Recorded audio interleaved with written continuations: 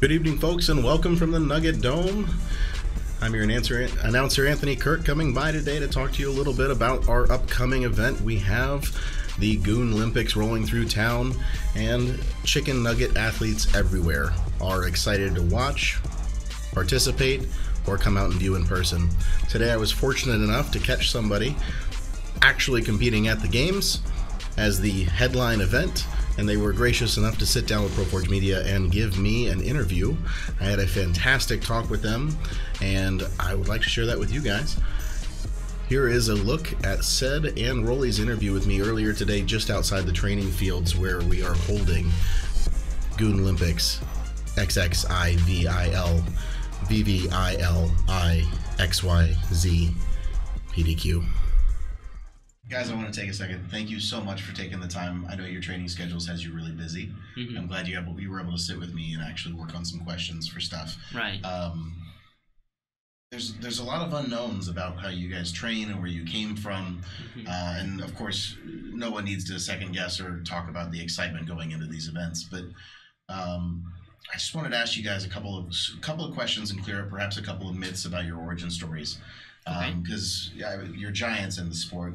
Everyone has a story. Obviously. Everyone likes to claim they met you that one time. Right. But at whatever point, I want to put a couple rumors to bed and also ask you guys some real serious questions about the training that you guys have gone through to get to this point and how you feel about competing against each other after all this time as a team. Okay. Okay. Said you've been athletic most of your life, and as you get into chicken nugget sports early on in your career for being a nugget athlete, correct, you had some really interesting training methods, and some of these are probably rumors. Maybe you can shed some light and paint inside the lines for us as far as where things actually happened and what things are the man, the myth, the legend. Okay. Is it true that you would visit batting cages and use the batting pitching machines to throw chicken nuggets out of recycled, upcycled Pokeball toys from Burger King to actually train with the long distance catching of chicken nuggets? Wow. All right. So for that information to be released, honestly, it's true. It's 100% valid. I went out to batting cages almost 6 hours a day, and I would load those bad boys up with nuggets, and there I'd be, you know, just waiting on the other side, just ready to catch him with my mouth. That's pretty much it. What gave you the idea to use the Burger King Pokeball toys to actually get it to throw the chicken nuggets at full speed? Where did that inspiration come from? I needed a challenge. He wanted to catch balls with his mouth. No, hold on. Pause there. That's not true. Let's just stop that right there. Proceed with the next one. Pitching machines, especially the kind that are found at batting cages, it routinely can hurl baseballs up into the 110 and 120 miles an hour. Correct. The aerodynamics of a chicken nugget, and nugget sports at large are always at odds with this, are significantly different than that of a baseball. What's the fastest in training that you ever caught a chicken nugget with your pie hole? Okay. All right. I would have to say, you know, being that the chicken nugget, yes, great question, by the way. The chicken nugget being much more, you know, smaller and aerodynamic, I would have to say it's around like 200 miles per hour. That's amazing. Correct. Did you ever suffer any injuries in training? Not at all. Not at all. I'm a legend. Of course. Absolutely undisputed. I meant no offense. No, not a problem. I understand. I'm the legend. Now, there was a time where, I mean, every legend has their legacy, and yours was in jeopardy. There was a moment in time where, and your younger fans might not remember this, but those who have been with you from the beginning certainly do. There was a dark time. I'm sure we weren't sure if you'd be a Goon Olympian after that particular gruesome, tragic injury at the play place.